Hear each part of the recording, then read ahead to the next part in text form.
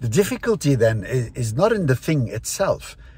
The difficulty is in semantics, in understanding. When we think of the term know thyself, what is being referred to here is not the biological form that we take ourselves to be. And it's not the chemistry, it's not the feelings, in other words, or the neurology, the thinking, the content of the mind. When we are invited or called upon to know ourselves, then we are being invited to know that which is prior to, beyond, that which is behind form, behind the physical, behind the chemical, behind the neurological. So it's behind our physical shape, this body that we take ourselves to be, the person that we take ourselves to be, the feelings of this person, and the thinking processes of this person. So what is being referred to is not that which is seen, but that which is seeing. So not the foreground, but the background, because seeing is in the background. And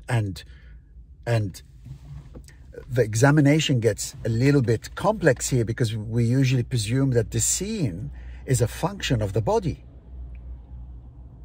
That awareness, in other words, is a function of the body. It is the body which is seeing. No, it's not, because the body itself is seeing. What is seeing? The body. What is aware of the body?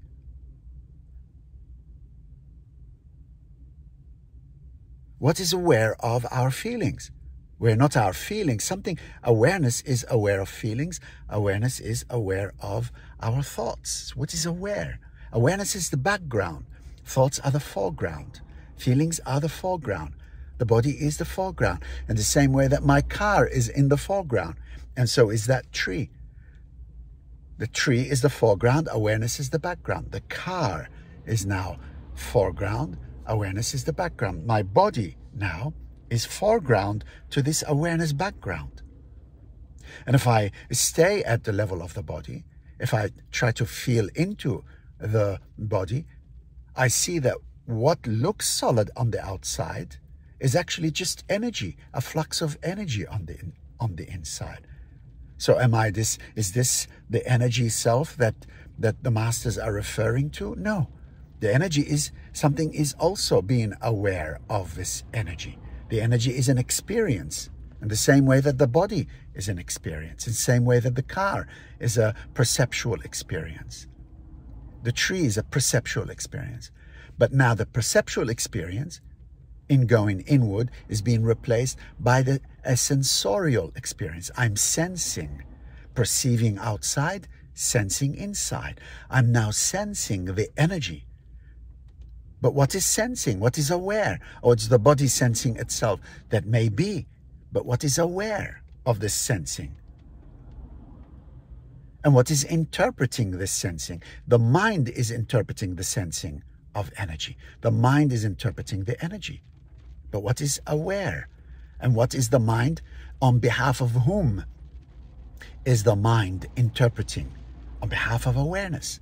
Awareness is more primary, more fundamental. So there's the energy of the body, and then I become aware that there is the thinking content of the mind. So now the mind is in the foreground. The tree is in the foreground to this background awareness. The car is in the foreground to this background awareness. The body is in the foreground, is being seen by awareness. The energy of the body, foreground to awareness. The mind, thought, is in the foreground to awareness, which is prior. So it's this sort of behinding process, behinding, this decentration of attention, relaxing back, stepping behind the body, behind the energy, behind the thoughts, behind is the field, the fundamental field of awareness. And this is the self. This is the source This is the nucleus, if you will. This is the sun that emits its rays of light outwardly. It's the same source that is yours, that is everybody else's, right? So when we talk then in short about this know thyself, we're not referring to know your physical form or your feelings, chemistry, or your thoughts, neurology, or the person, which is a memory accumulated, added unto me. There was a time when I didn't know I was even a baby, a person. My name was added unto me. My nationality is an add-on. My sex is an add-on. All of these things are add-ons, and that have become the layers of my conditioned self that I take myself to be. That awareness identifies with. Awareness steps into the foreground, out of the background, and becomes the concepts, the feelings, and the body, the person. That's the power of awareness. It becomes an animal, it becomes a tree. It is that which calls itself a human, I've read somewhere, is not a human. I think it's attributed to the great Hindu mystic Nisargadatta. That which says I'm human is not human. And this is that non-human, whatever it is, self, experience, awareness that you know as awareness, is what Aristotle or Socrates referred to when he said, know thyself, or when was said, the unexamined life is not worth living. The life, examine that life is self. That life is self, that self is awareness, that awareness is that. I am that. I am that, which is behind. I'm not this, I am that. So, just a few words about that, because I was listening a little bit earlier to a YouTube video, and the difficulty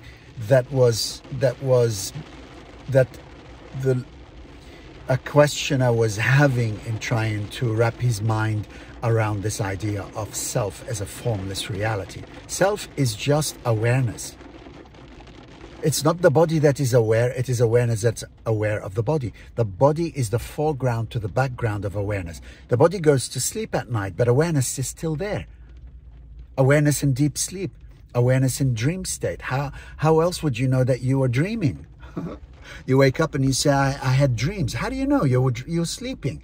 If you are the body, then you're sleeping. You shouldn't know anything. But awareness is still there in the dream state. And awareness is still there in the dreamless state, as is pointed out to us by the masters of Orient. And then the body wakes up and awareness identifies with the body and says, I woke up. No, I didn't wake up. I never went to sleep. Awareness does not sleep. That which says I am human is non-human. It's very difficult to wrap our minds around, because we have been identifying as form, as biology, as chemistry, as neurology, forever. How do you question that? We were raised into this narrative about ourselves and about the reality of being. But we live in such a crazy time today that we're being called upon by the prevailing power of, what do you want to call it, God, or we're being called upon to know ourselves in a way which might have been just the exclusive domain of the few mystics hanging out in their dark caves, contemplating the eternal. Today, the age of the mystic masses has arrived. People on the street are having an entirely different conversation than we did in the past. 20, 30 years ago, we were talking about these things and people were calling us crazy. But today, out of the cave, onto the street and into the office and everyday life, our conversation is just crazy, right? So we're being called upon by nature of reality, by source, in order to know ourselves beyond the body, beyond our emotions, beyond our neurology, to know ourselves as awareness aware, aware, as a standalone fact of source. As a standalone fact of source, we have to accept its eternity. It's the body and the mind and chemistry that exists in space and time. It doesn't mean, often they are called illusion. It doesn't mean that they are not real, but they are relatively real. But truth is not relative. Truth is eternal. Time does not qualify reality. What I mean by that, just because a mirage, let's say, exists in the desert for half an hour, it doesn't mean it's real. It can exist for 1 billion years. It's still a freaking mirage. The same thing, 80, 90 years of physical, biological, emotional, neurological experience does not mean it was real. We're raised with this idea that I am here. No, I'm not here. If I'm here, I should be eternally here. But the body cannot be I then, because it isn't eternal. Truth can't just be truth for about half an hour or 1 billion years. Truth is truth is truth is truth or not. And the miracle is that you are the eternal, I am the eternal, existing in that which is relative to space and time. The body exists in space and time, but in the body, so to speak, because it's not in the body is in awareness, because the body is appearing to awareness. There is a timeless reality. And that's what is known and what is called, and what is referred to.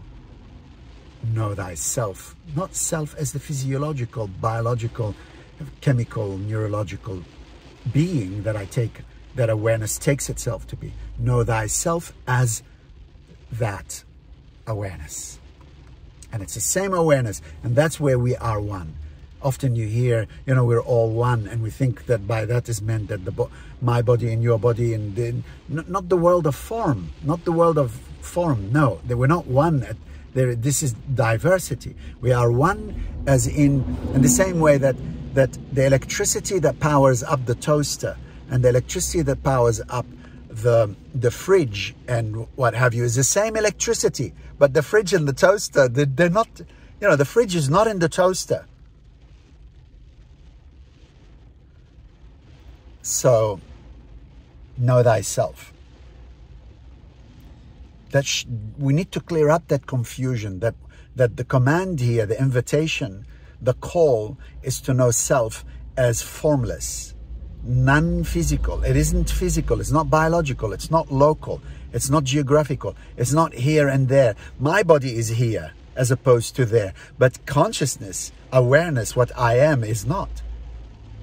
It's not local, it's not non-local. You cannot refer specifications and qualifications and dimensions that refer to space and time to that which exists beyond space and time. And you cannot use language and mind in order to refer to that which is beyond language and mind. It's like there is a saying by John Bennett, one of Gurdjieff's students. He says, you cannot ascribe to the realm of knowledge what does not belong to the realm of knowledge. You cannot refer human, so to speak, attributes to that which does not belong to the realm of the human. There is something that is not human in you and I. We exist, so to speak, at the juncture between spirit and matter, and that awareness is the outcome. Awareness, aware. From the tree to the car, to the body, to the energy, to the feelings, to the emotions, to the mind. And then one step further in the background, collapse, keeps letting the elastic band of attention to relax. One more step and you land in the bullseye, awareness. But it isn't a thing. You can't see, it doesn't have sense, you can't recognize it by physical features or this or that. Smell it. 5 senses don't work there in that. It's just a standalone fact of eternity. Aware, aware. Characterized, as the Hindus tell us, by Sat Chit Ananda, consciousness, being, awareness, bliss. Sat Chit Ananda, being, awareness, bliss. Home, fulfillment. Good luck wrapping your mind around that. It won't work. Step behind. From the foreground to the background. Keep decentrating from your concentrated state. Take care, my friends. This is Bassam. Let me know if this was at all instrumental in helping you to leverage a greater understanding of what this idea of know thyself means. Bye-bye for now.